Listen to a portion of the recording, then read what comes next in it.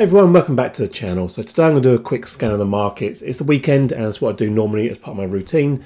I've not recorded one of these for a while. I thought it'd be good just to get back in the routine of sharing my thoughts on what the markets and potentially some key levels this week to look out for. So as always, I want to take a look at the news first for the week, just see what potential things could come along and get in the way. So anything that's triggered red on Forex Factory is always something of concern to have a look at. And obviously on Monday morning, we've got something around the euro. It's the German flash manufacturing PMIs. I don't think it's going to have too much of an effect on euro because obviously the expected and the forecast are always quite aligned. But again, scanning through the rest of the week, we can see there's pretty much nothing that's going to come along that could have an impact on anything. There's very sort of little amount of news coming out. The only thing potentially could be is towards the end of the week, we've got some Fed Chair Powell speaks on Friday afternoon, so that could have an impact through things sort of just happening that could be closing the week on Friday. And as always, just want to take a look at the dollar index, see how things are moving there across all of the currency pairs, just to really get a feel for strength of the dollar. And we can see that it has been rising over the past week, a lot more strength coming back into the dollar, but we're now coming up to a zone that's been rejected a few times. So you could look at this as being either potentially a reversal pattern, almost a double bottom, and therefore strength in the dollar could rise, come back up to the 100 level, or this could be seen as a rejection point and price could come back down to 91 to 90. I don't know at the moment, that's one thing I want to keep an eye on, but really there's obviously a lot more strength coming to the dollar this week. So let's start by looking at euro dollar. This has had an absolute smashing over the past couple of weeks. It's been rejected at the highs of 1.2, is now literally pushing 1.17. Really has seen a huge sell-off in the past couple of weeks.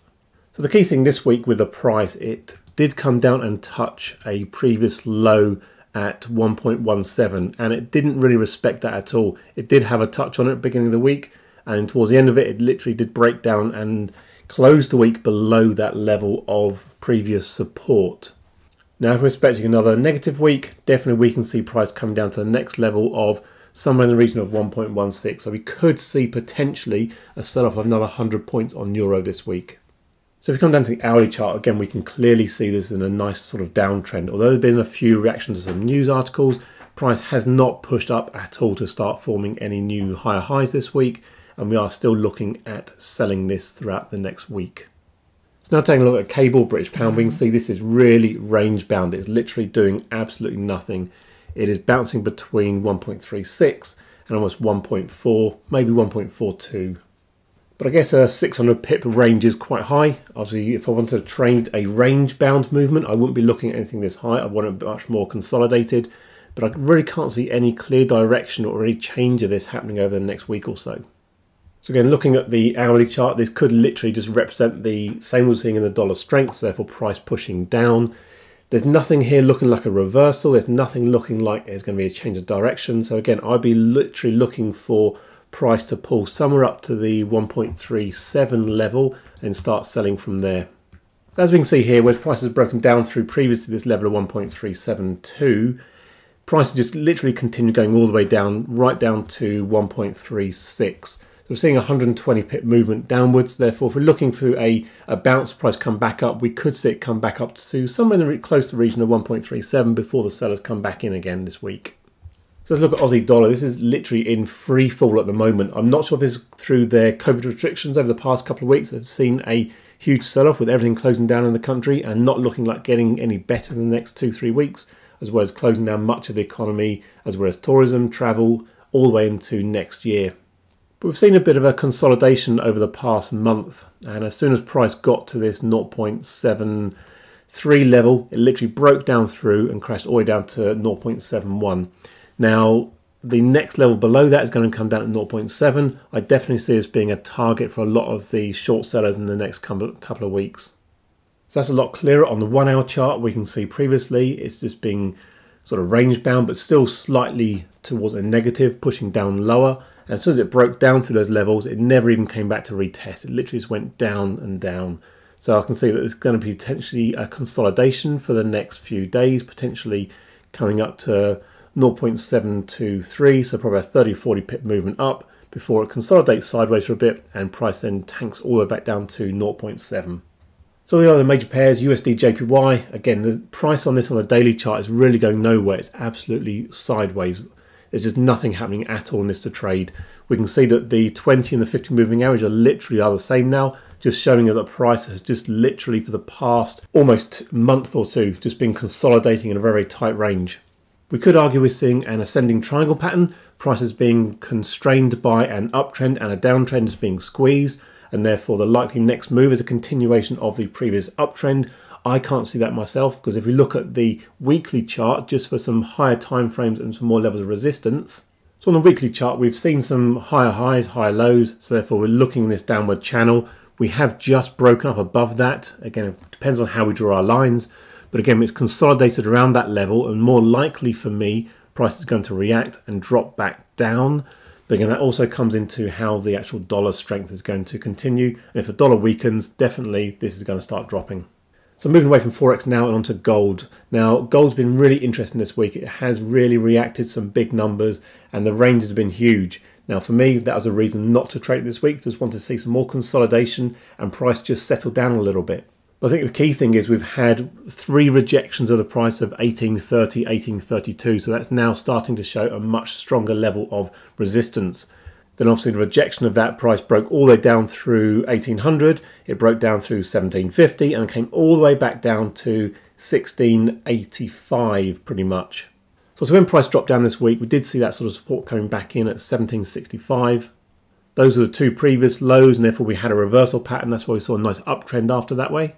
But moving down to the 4-hour chart, we can really start to see the structure building and price action, and this is where it gets really a bit confusing on what's going to happen over the next week. So I can see after the massive spike at the beginning of the week, price hasn't really broken down below 1720. It has been quite consistently above that. Now, as price did recover, we did see a nice sort of new uptrend forming on the 4-hour chart, so some higher highs and some higher lows, but it really got stuck. It did not break up through anywhere near the 1800 level, which was really seen as that key level of resistance. And we're now seeing it rejected multiple times and not even coming close to pushing up above 1790, 1795. And on the 1-hour chart, it's even clearer. We can now start with seeing a consolidation sideways pattern, and therefore, but price is starting to make a lower highs, and it is pushing down on the lower side as well. So we could now see a lot more sellers coming in this week and price come back down to that 1720 level. So for me, I'm going to watch it this week, really start to see if it builds that level of support around this 1775, 1718 level. And if price then starts to rebuild and break out to some newer highs, we could see that retesting of potentially 1800, 1815. I don't think it's going to come up close to 1830, but who knows what news article could come out this week and have a really positive impact on gold. Now, I've not looked at oil in a while. I really am surprised that price has fallen as much as it has. Now, this could be down to some political unrest, especially in the Middle East. We've seen a lot more aggression coming out of Iran. We've seen some oil tankers being hijacked. It just could be a bit of unsettling there and people starting to just consolidate on their pricing. Or it could be that we're going through the summer months and therefore there wasn't much oil needed for heating homes. Now, depending what oil you're tracking, because there are so many different varieties of oil, whether it's US light crude, whether it's Texas, whether it's North Sea oil. Now, we are looking at some key levels on this particular chart, around about the $66 to $67 per barrel. Now, price has broken down to that level quite easily and is now starting to get some support off the 200-day moving average. But what is clear, if there's more weakness in the price of the dollar, there is nothing stopping it from crashing all the way back down. Now, I don't think dollar's going to get anywhere close to $40 a barrel. I think that's just literally just looking at speculative things. For me, I think price now going to start consolidating this area and start to see more value coming back into oil as we get into the second half of 2021. We started thinking where the demands for oil, whether it's through transportation, people driving their cars, air transport, manufacturing, heating, all those things potentially looking stronger in the second half of this year. So therefore, for me, price of oil is going to start to get some more value and start coming up from this level. But again, that's based more around fundamentals, more on technical analysis, but fundamentals do play a big part in oil, especially people looking to buy oil futures to lock in that price and get good deals. So taking a quick look at the UK 100 or the FTSE, we have seen quite a nice strong uptrend over the past couple of months, and that's why throughout this most of this year, in fact, price has been increasing and moving upwards. Yes, there's been a few spikes and sort of rocky parts of the road, but every time price does fall off considerably, it does tend to bounce and come all the way back up and come stronger. So if we draw in the 3 recent highs, we can see they are making higher highs. So therefore we are looking at a stronger uptrend. So look at the 1 hour chart, for example. We could say that this has actually now formed a double bottom. We have broken up through the previous high, and now price is starting to push up higher. So therefore for me, price looking on the FTSE is getting stronger this week and could potentially come back all the way up to 7,250 by the end of this week. Again, as always, most global markets and indices are driven by the US. Looking at the US 30 as an example, that again is pushing up into some higher highs. And we can see every time that there is a big sell-off in the US 30, so the Dow Jones, it reacts pretty swiftly and price does push up really, really quickly. So again, even with the negative news of the past week, with lots of things going on in Afghanistan, we've seen price come down. We've got a bit of a reversal bar and this low test candle.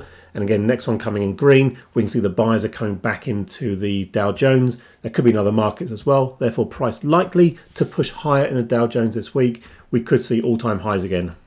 Right, Bitcoin cryptocurrency. This has been massively exciting this week. Not something I've traded. I've actually got investments in it, but I'm not actually trading it on my platform. So massive things happening in Bitcoin and cryptocurrency this week. Price have just been rallying, and we could start to see some more momentum come to this and price push all the way back up above the 50,000 level. We go back historically, we've seen a lot of support coming at 30,000 level. It consolidated sideways for a long period of time. It broke up through that downward channel, and as soon as it broke up through 36, 37 and retouched on the 40, it pulled back, broke up through 40, and now we are pushing $48,000, $49,000 per coin. So on the weekly chart, we're seeing 4 consecutive buying weeks, which is quite unusual for Bitcoin. And when it does get into that momentum, it just carries on going. It's clear that obviously as price gets up to the 50,000, that's where we were getting a lot of support coming in, around about the sort of 47 to 48,000. So as it breaks up through there, we can now see a big push potentially back up to the highs of 65,000 again. So yeah, definitely going to be a big week for cryptocurrency, and I'm really looking forward to seeing what it does. So yeah, there you go, my quick roundup of the things I'm looking at this week, where trends might be forming, where we might get some key rejection levels. Let me know in the comments below if you want to see more of this, as well as any particular other currency page you want me to add, where you want to do a quick summary review of just the trend or direction, or a more in-depth analysis of where things might be going in the long term and what markets are like to move those. See you again soon. Cheers.